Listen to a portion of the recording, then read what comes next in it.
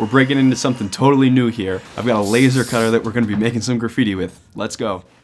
Got to give a huge thank you to today's sponsor, xTool. They sent over this D1 Pro model. It's set up with a 20-watt laser, so that makes it plenty capable to cut or engrave a ton of different materials. They're running some pretty crazy deals right now, some of which are even up to 50% off, so check out the description for some more info on that. As something to look forward to, xTool's been developing their F1 laser engraver. Be sure to check out the crowdfunding for that project as well.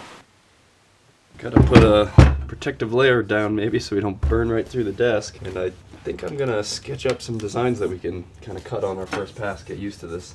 I've been practicing my calligraphy tag a ton lately, and something about these yellow blanks just makes the calligraphy go so crispy, so I think we gotta hit up some of those. I'm sure we can get one total clean one after a few tries here. I'm also feeling some like saucy curly tags here, bullet tip style for sure, and the iPad's the way to go for that. And of course it's already digital there, so it makes my life easier down the road. Alright, I think we got a few to choose from here.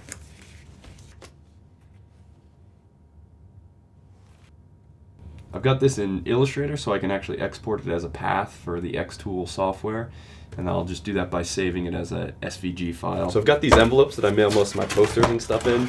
You know, they're pretty flexible, but in all honesty, they've got a nice kind of finish to them and they're super flat, so I figured that would be a decent place to start off with for our stencils. It should be easy to cut through. I think I'm just going to tape it down to the cut wood here so that it doesn't kind of move around on us. Can run a quick frame test here to see what our kind of corners are to the overall path. Make sure we're well within our cardboard area there. Get my rec specs on and we should be good to start. Wow, look how crisp those edges are. The machine looks more accurate than the original drawing. Cut it close on the bottom here with that arrow. That did such a good job. Check that out. Now I know we said we were gonna run this as a stencil, but come on, having kind of a 3D cutout of the tag, we're definitely gonna have to run some of those too. Check out how clean the star is too. Yeah, I think the sizing of the cutouts is pretty good. The little arm here was a thin section, but it seems to be holding on there pretty good. Look at that, we got a free engraving of the tag as well. This backdrop's definitely gonna get so messy as we go over it 100 times. Let's get some spray paint on this guy.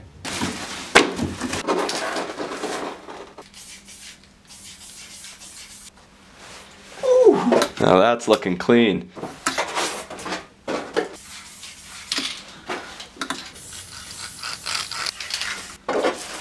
Little fire gradient in the mix.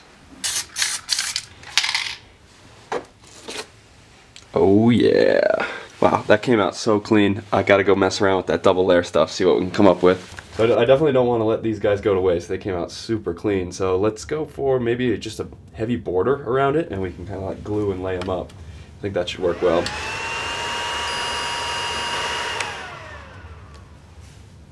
Now what I'm thinking, place that over top. We'll have to work on our alignment, make sure stuff isn't out of whack with all the different pieces. Yeah, that'll look so fresh. Maybe we can do spray a red backdrop and then spray the yellow over top of our letters here.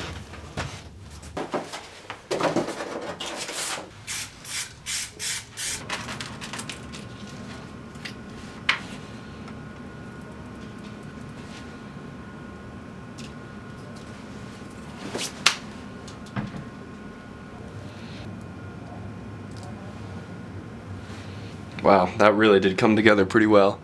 It's fun to see just the slightest bit of shadow cast down onto the red from the yellow tag there. This is so fresh, can't wait to get the other ones laid up.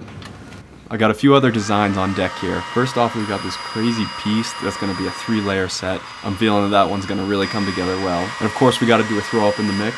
I vectored up that yellow cutty tag from the start, and that one's going to be rocking as our final piece. Using some scrap cans here to paint up each of the little sections, nothing too special there. I let all the little bits dry for a good while, didn't want to let any of that paint flake off or get messed up with the next layer.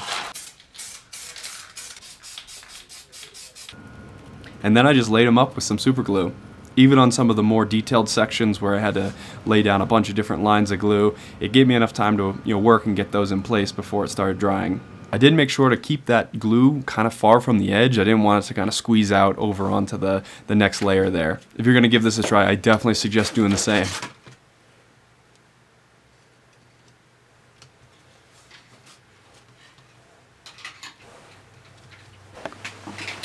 And of Of course, we got to do a throw up in the mix. I'm going to try and do some multi-layers with the backdrop on that one, but maybe reuse the inside of the cutouts as the actual fill color.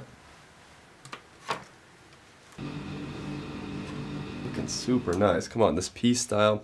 You know, this was a design I made for another project that never got used, and it came in so proper here. Gotta love the 3-color setup, and even the negative cuts for the shadow there on the 3D. Definitely hype on the way the piece kind of turned out. And ironically enough, it feels like this is like a tag throwy piece challenge again.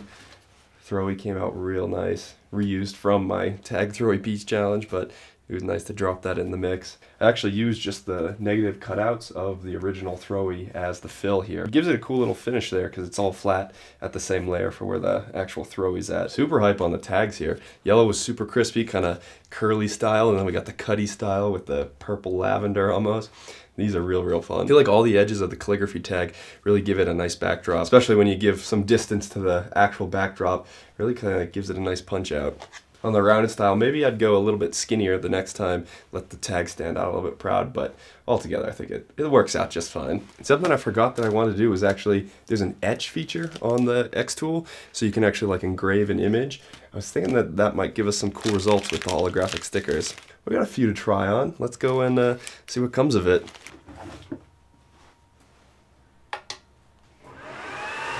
Oh, can't say I was exactly expecting that.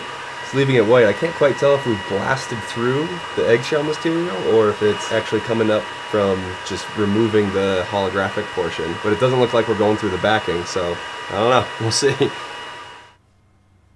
Wow. Yeah, it feels like it just went through the holographic finish on it.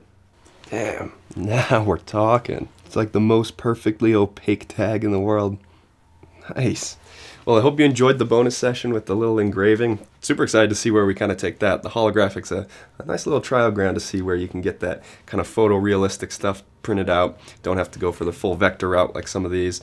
But after all, the digital work to get all my tags, or the piece in this case, ready to go for the xTool wasn't too bad. So definitely rewarding to show that my current design process is going to be well suited by the tool. Massive, of course, thank you to xTool for sending this over. It's, of course, an amazing piece of equipment, so I'm going to be using this a ton now. You're going to definitely be seeing this in some future videos. Be sure to check out the description if you're interested in picking one up. We've got all the coupons and good stuff down there. It's going to do it for me, guys. Peace.